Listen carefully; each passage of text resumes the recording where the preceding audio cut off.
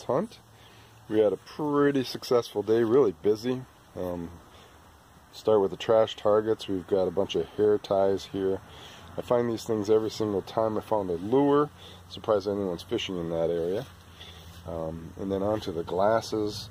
These must have blown out of the frames upon entry in the water. They found one loose lens, and it looks to be a prescription lens.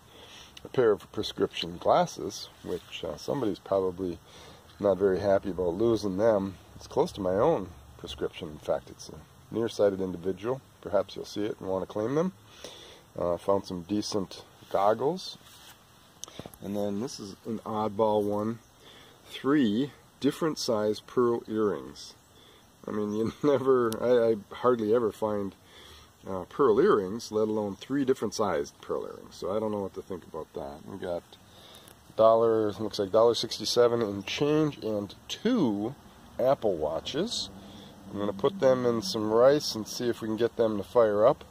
I myself am an Android kind of person, so I'm not very familiar with these Apple Watches, but I do know they're not inexpensive. So hopefully someone will claim them. If so, we'll do a follow-up to this video.